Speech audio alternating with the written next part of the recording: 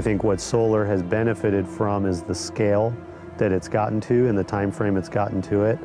And what that enables is for the technology providers continue to improve the technology, drive costs down, drive efficiency up. And so I am very bullish about the near-term as well as long-term future for solar energy. I think we have a lot of avenues in which our solar business can happen, and we plan to pursue as many of those avenues as we can. What's important to us is how do we differentiate ourselves out there in the market?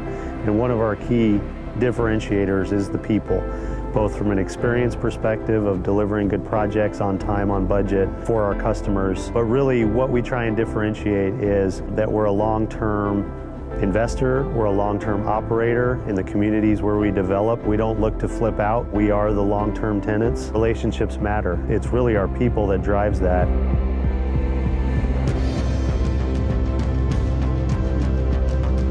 We're excited back at home office to go into this growth mode, to include solar in our growth strategy, and to really use those experiences we've had to date to build our company up to take us to that next level. And I'd say we're energized, excited, and looking forward to the next so many years.